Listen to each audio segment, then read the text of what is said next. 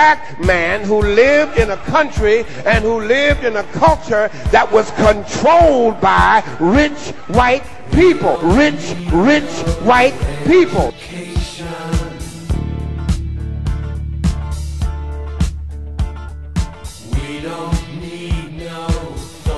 Romans were rich. The Romans were Italians, which means they were European, which means they were white.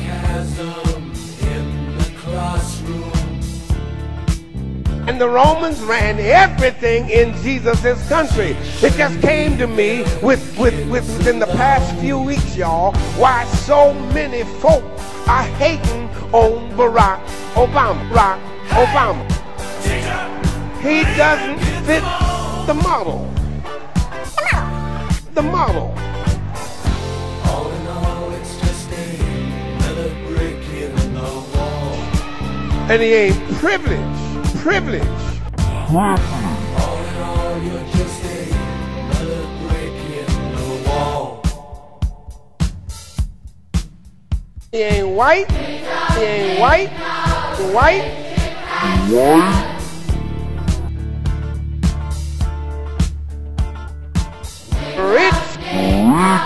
Rich white people.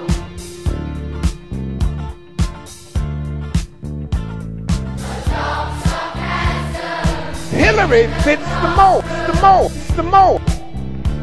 Europeans fit the mold. Barack Obama fits the mold. Rich white men fit the mold. Hillary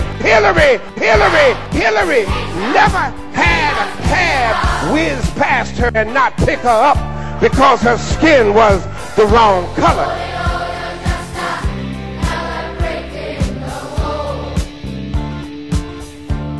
Sick of Negroes who just do not get it. Do not get it. Was not a black boy raised in a single parent home.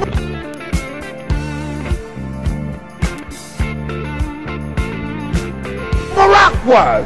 Barack knows what it means to be a black white man living in a country and a culture that is controlled by rich white black people.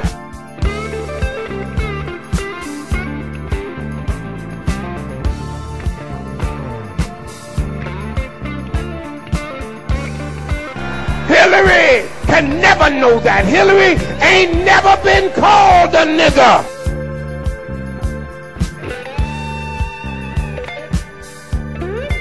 Jesus taught me how to love the hell out of my enemies.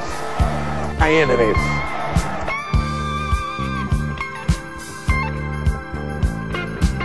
My enemies.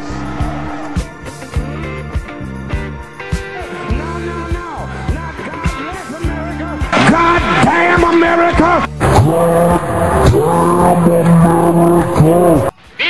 God damn America!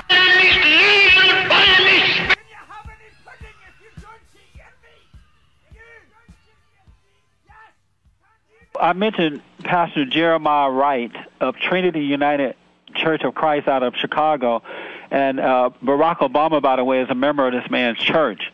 This man is teaching so-called black values. Now, you know that's not of God, but you haven't heard T.D. Jakes or Fred Price or any of the so-called mainstream preachers rebuke this guy at all. And I guarantee you, had he been a white man or Hillary Clinton or a Republican candidate was a member of that church, you would hear all these guys coming out of the woodwork and rebuking that, as they should. But because this man is black and he agrees with what's in their hearts, they're going along with it.